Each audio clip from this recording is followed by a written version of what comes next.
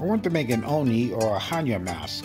They're Japanese masks that are associated with evil, but actually have a more complex meaning. I'll leave the research up to you. I'm going to start off with the template for the grabber mask from the movie The Black Phone. The design is from my YouTube buddy Thomas Hannya. This video is going to focus on the alterations I made to this original template to get my mask. So to get templates and step-by-step instructions for this mask, I suggest you go to his channel, Muchprops. I'll leave a link to his channel in the description. First order of business is to cut out the template. It's comprised of some 6mm EVA foam and a small amount of 8mm. I'll be using contact cement to make the bond.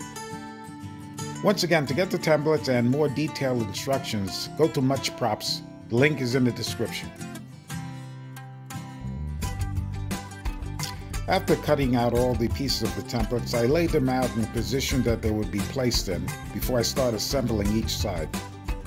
I decided to do both sides at the same time since they are mirror images. That also made it much easier to keep the same symmetry.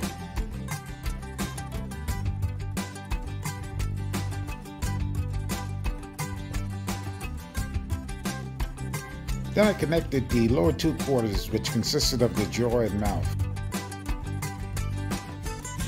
Then I connected the top quarter sections consisting of the forehead, brow, and eyes. Lastly, connecting the two halves together. Following the original template, I did put in the smile with the teeth, but that was going to be altered later to make my original design modifications. I spent a lot of time trying to make the teeth look more realistic, but it was unnecessary since they're going to be covered up anyway. My last step was to cut out and assemble the horns.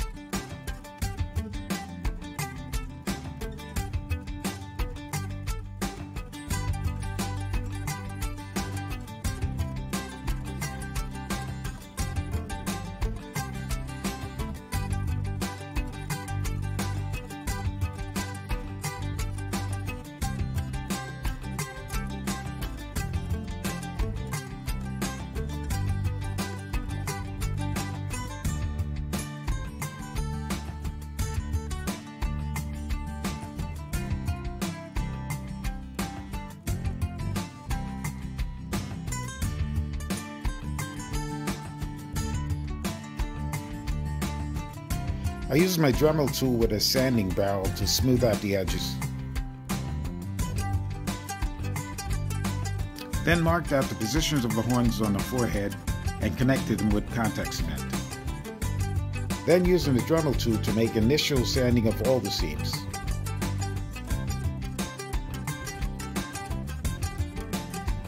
Including rounding off the lips as well as sections of the eyes and nose.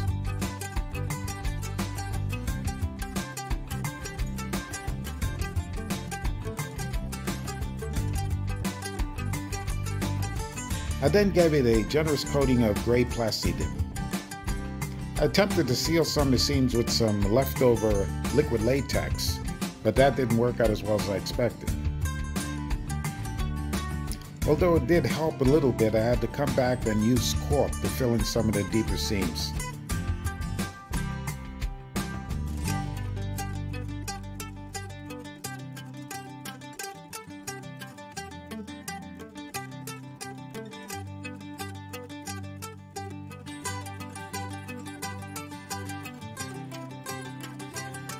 After going over the seams the second time with a generous layer of cork, I utilized a wet paper napkin to smooth it down. Being careful not to use too much pressure to wipe away the cork.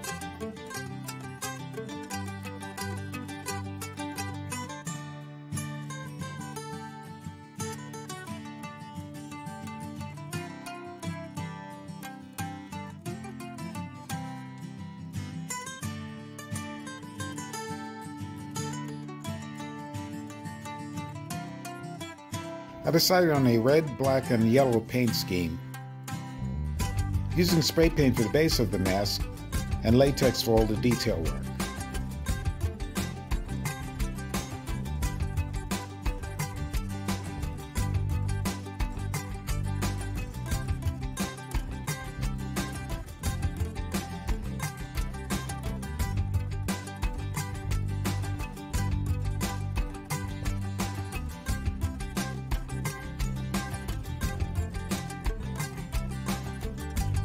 I utilized some strips of 2mm EVA foam to add a tribal detail to the forehead.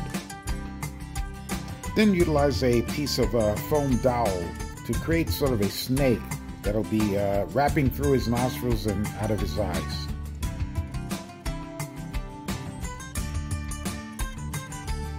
I decided to use some picture wire to wrap around the foam dowel in a specific pattern before painting so I can get sort of a detailed paint scheme to the snake.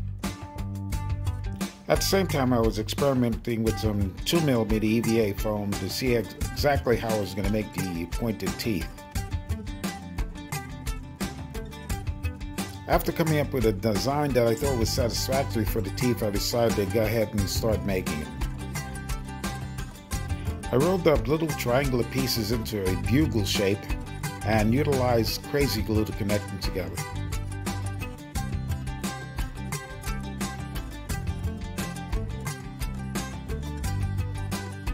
After being unsuccessful with the crazy glue, I went back to the contact cement. I stretched out the pieces by hand to get the curvature inside the teeth.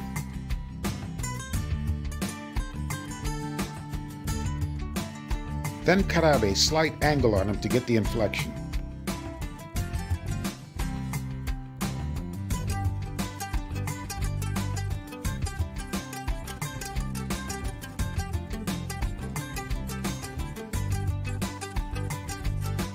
I taped off the face so I can take the easier route of using spray paint to turn the teeth back to white.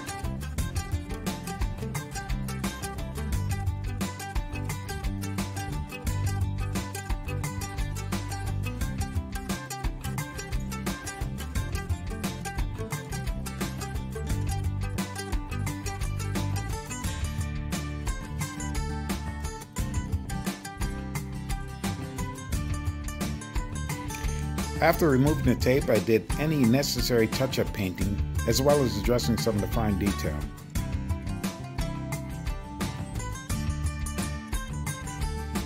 I removed the picture wire from the painted snake, and then made some extra color changes in that as well.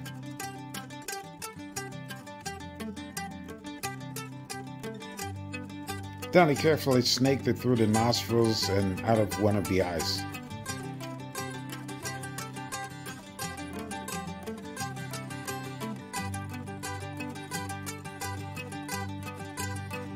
I cut out ovals from 6mm EVA foams to make the eye structure.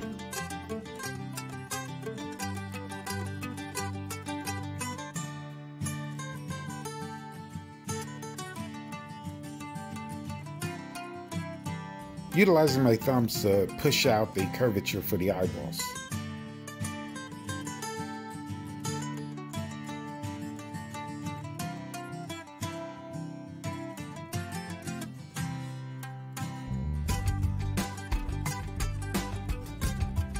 I cut out a small circle in the right eyeball to accommodate the snake. Then I secured both of the eyeballs from the back of the mask with contact cement,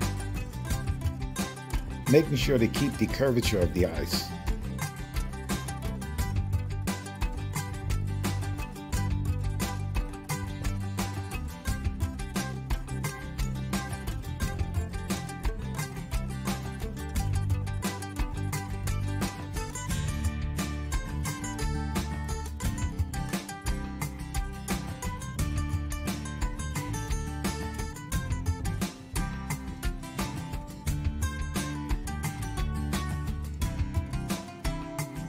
Utilizing a utility knife, I cut out some more detail for the head of the snake. Then added some detailed coloring inside the mouth.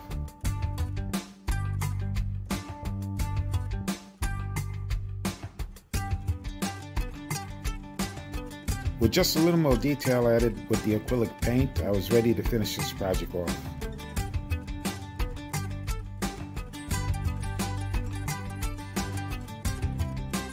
After adding some blood drippings to the teeth, I utilized my special mud mixer to dirty them up a little bit.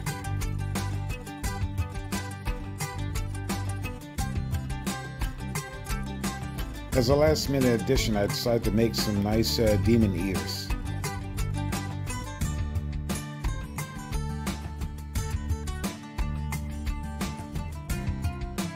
back cutting the inner edge to make them stick out a little more. Adding layers to make it a little more dimensional.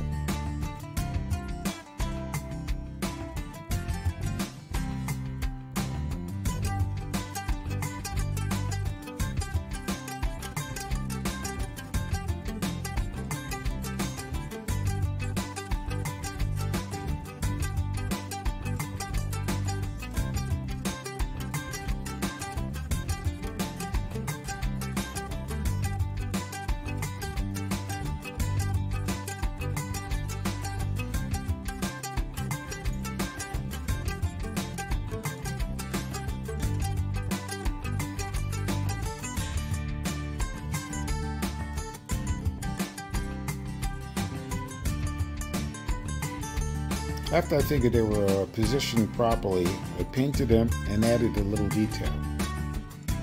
Just a few more touch-ups and this project is a wrap.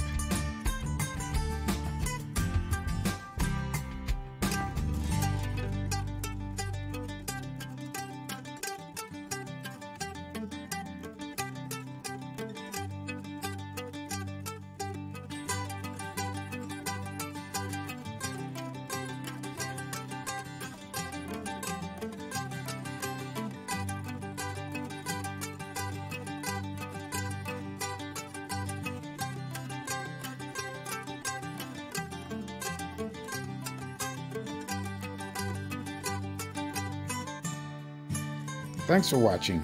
Don't forget to like, share, and comment, and press the bell notification for future videos.